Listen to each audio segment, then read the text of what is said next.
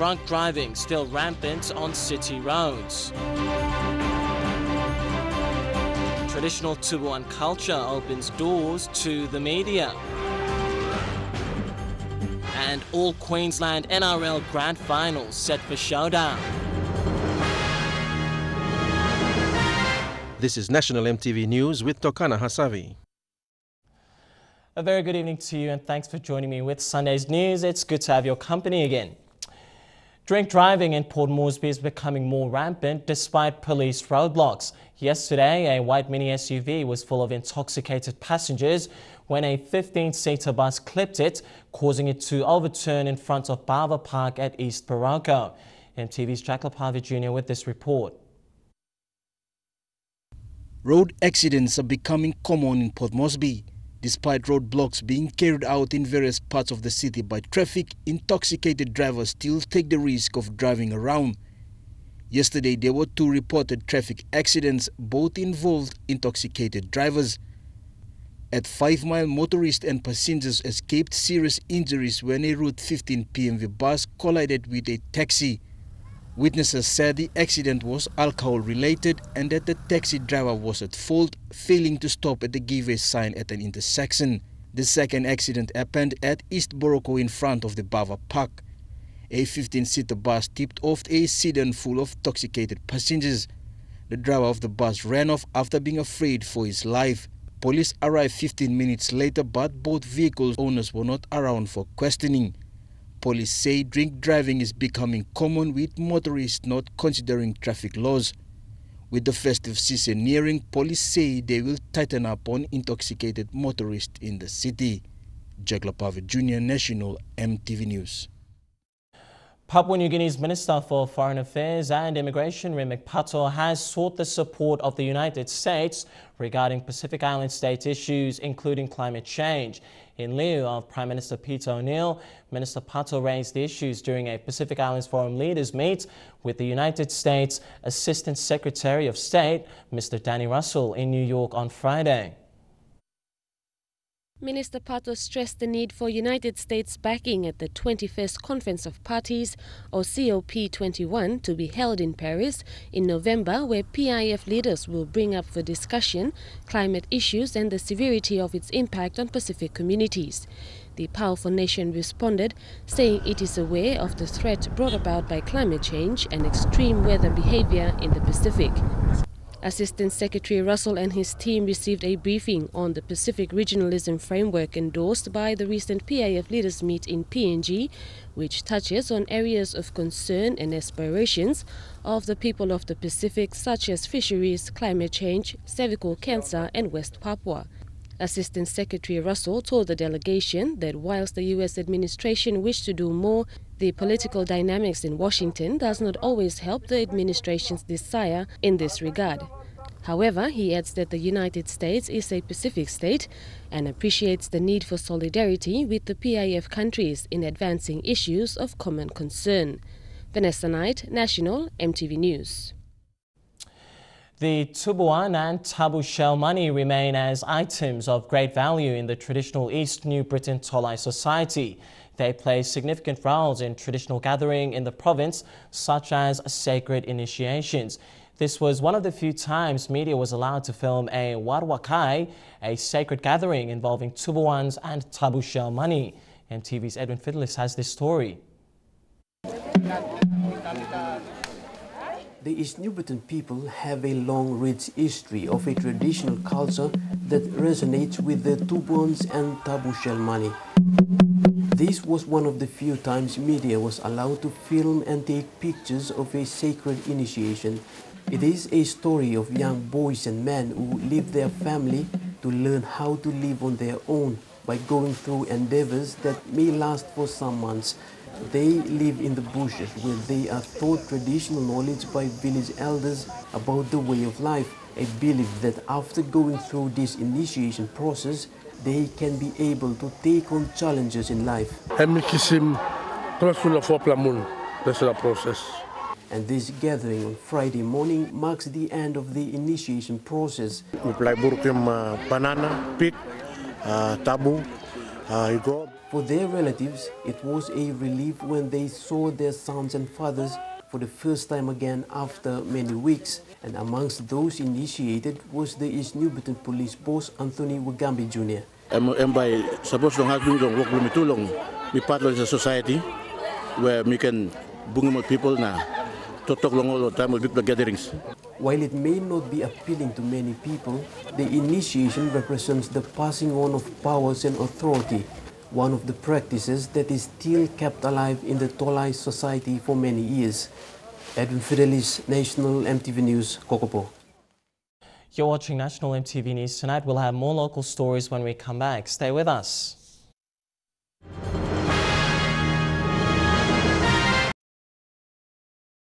Good to have you back with Sunday's news. Eastern Islands Province is aiming to share opportunities and common benefits with the Guangdong Province of the People's Republic of China.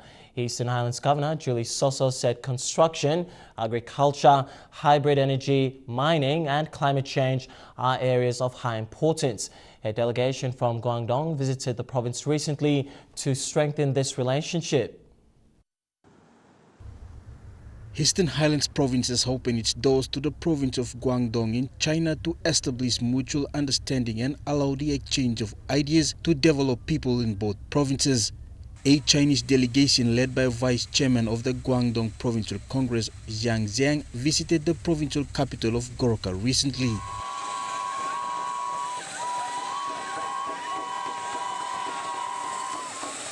Chinese influence in Eastern Highlands has been critical in the development of the people and the province. This was again strengthened when the two provinces signed a memorandum of understanding during the meet. A historical occasion for this province to be extending its friendship beyond international borders, and that is the MOU signed this evening prior to this dinner. Eastern Highlands Governor Julie Soso said this friendship will accelerate in a long but stable diplomatic manner. Maximize mutual participation from our local people in sharing common benefits. His Excellency Zhao Zhang said the province is set to make history with Eastern Highlands people.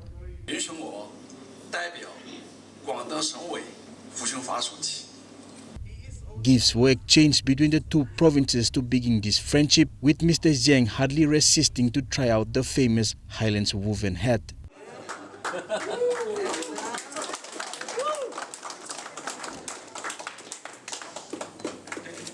We now make you Jack LaPava Jr., National MTV News. The PNG Indian community enjoyed a colourful evening of celebrations last night at the Sir John Guy Stadium to commemorate 34 years of bilateral friendship with PNG. The Indian Night Cultural Showcase is an annual event organised to recognise the growth of both countries and contributions of the Indian community to their foster home, PNG. To name a few, this year's celebrated milestones include Dr. Subba Rao's Order of Logohu Award for distinguished contributions to the PNG education sector, a major donation of 150,000 kina and advanced IT services to the Pomgen Hospital, the establishment of bus shelters in the city, and the introduction and hosting of the first ever International Yoga Day held at the Ella Beach.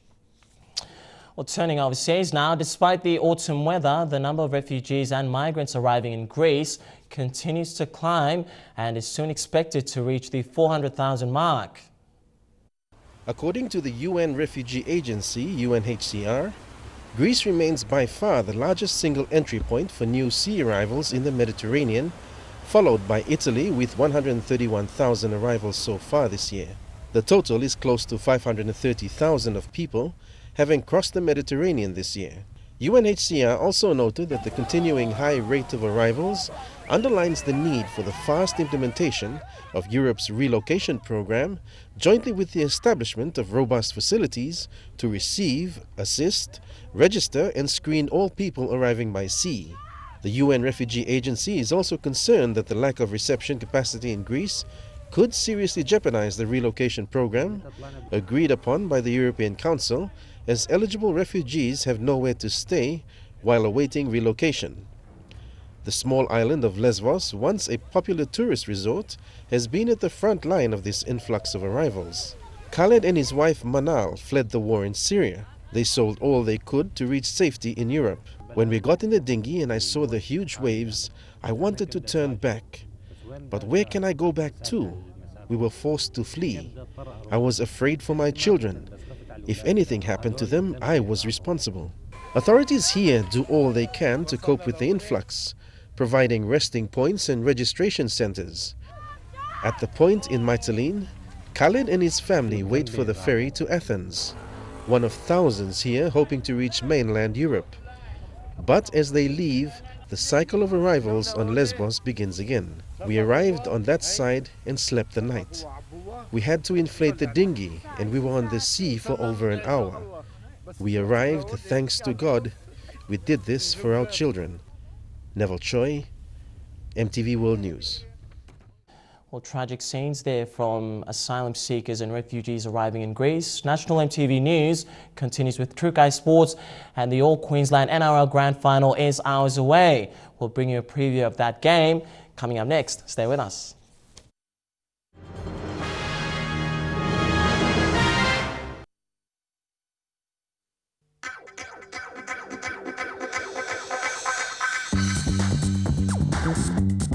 Trukai Sports.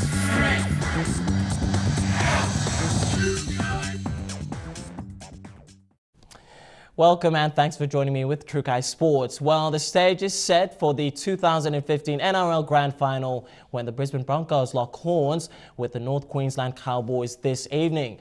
Both teams have created history with today's Grand Final between two Queensland teams for the very first time. The most highly anticipated match of the season is set for this evening. It's been called the Battle of Queensland between the Brisbane Broncos and the North Queensland Cowboys. The Broncos boast a young side that have come of age and will be tested on one of rugby league's biggest stage, with the combination in the halves between Anthony Milford and Ben Hunt proving all season that they are one of the key factors to Brisbane's success. To Parker. Now to Hunt, he'll kick. He puts a kick in behind, it'll go dead. Oh no, it's better done. It's a try for the Broncos, I think. And with Justin Hodges playing his final match this evening, the game will be hard fought for the men from Brisbane. Further up the state of Queensland, the Cowboys have shown class each week, with captain Jonathan Thurston at helm and in devastating form, playing some of the best football in his career. Now for Thurston, the grubber kick, gets a try. O'Neill, Justin O'Neill. The North Queenslanders lineup sees experience in the likes of Matt Scott, James Tamo and Jason Tamalolo, who will need to be playing their best football if they want to claim the premiership. The Cowboys are chasing their maiden premiership, and with a chance to have their names written in the history books, they will be a tough side to beat. However, the Broncos are coming in red hot and have master coach Wayne Bennett right behind them. The 2015 NRL Grand Final might just boil down to the final minutes. Dion Kombang, National EMTV Sports. The winner of the 2015 Intercity Cup in Papua New Guinea and the champions of the Vodafone Cup in Fiji will compete in Port Moresby in the inaugural Rugby League Melanesian Club Championship on the 10th of October. The match will be played at the new look Sir John Guy Stadium, where both clubs will play off for a regional title. The match will promote and enhance the respective national competitions, give the local teams something extra to aspire to, and provide an international competition for our elite domestic teams and players to compete in. And in AFL, the Hawthorn Hawks defeated West Coast Eagles 107 points to 61 to claim the 2015 Toyota Cup for a third consecutive year.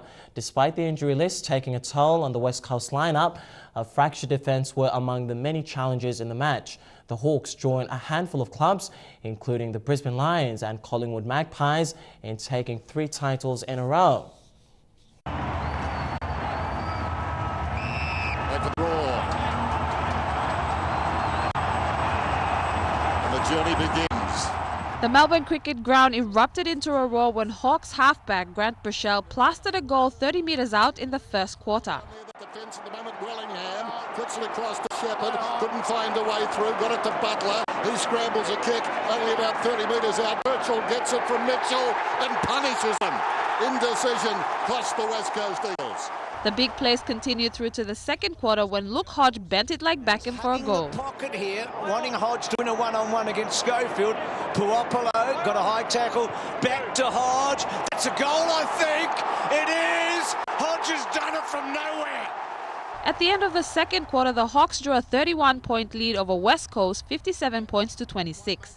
In the third quarter, Hawks held on to a 30-point lead with 5 goals and 1 behind to West Coast 1 goal and 1 behind. An untidy defense cost West Coast dearly in the third and final quarter and managed to post 3 goals and 2 behinds, going down to Hawks 107 points to 61. So the last moments,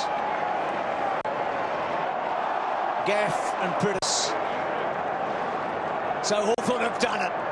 The first team in the 18-team competition to go back to back. Hawthorn becomes the 5th club to take 3 premiership titles in a row.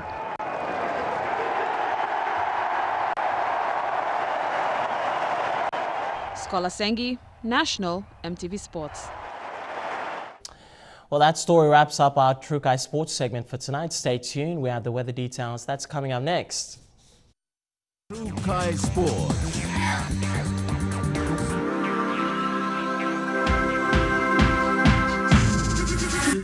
Trukai Sports.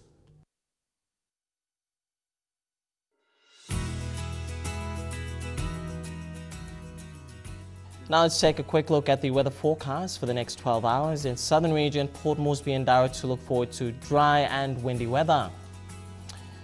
In Momase, Ley and Madang to look forward to fine weather. In the New Guinea Islands, all centres to look forward to brief showers except Kimbe, mostly fine. And lastly, in the islands, all centres mostly fine, then morning fog. Now, before we go, a quick recap of our top stories again tonight. Alcohol-related accidents on the rise in the nation's capital. Also, Tolai people of East New Britain still value Tubuan and shell money. And the Brisbane Broncos and North Queensland Cowboys battle it out tonight in a first All-Queensland NRL Grand Final. And that's how we wrap up the bulletin this Sunday, the 4th of October 2015. We now take you to action leading up to the actual Grand Final. But enjoy the NRL Grand Final between the Brisbane Broncos and North Queensland Cowboys. That will feature at 6:30. May the best team win. From me to you, go the Brisbane Broncos. On behalf of the news team, I'm Tokana Asavi. Good night.